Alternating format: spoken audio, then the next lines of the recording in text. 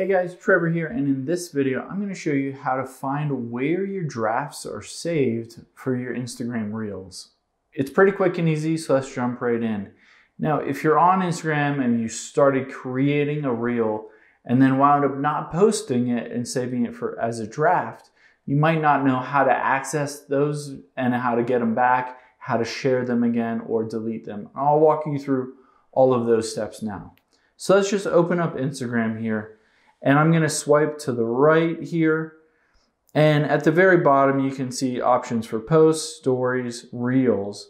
I'll just create a quick reel. I'll record a quick reel to be able to show you what I'm doing here. So I created that reel. I can hit preview and then hit next. And at the very bottom center, you can see save as draft. So potentially you went through these whole steps and saved it as draft. And now you don't know where it is to be able to share it again.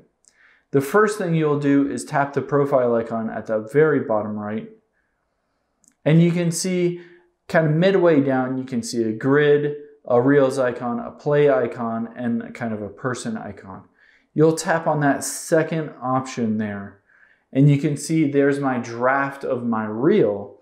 I can tap on that and it shows me a list of all of the drafts of my reels that I want.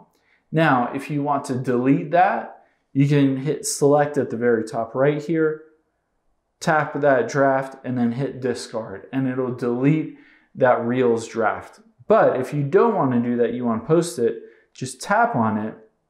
You can go through the steps, you can crop it, write a caption, and hit share. However, if you weren't done editing it, you can tap edit at the top right here, and it'll bring you right back. You can add stickers, you can do add text or music, whatever you want to this reel, and then hit next. And you can go through these steps and hit share, and it'll be shared to your Instagram Reels. Hope this helps. Let us know if you have any questions in the comments below, and make sure to subscribe. Thanks.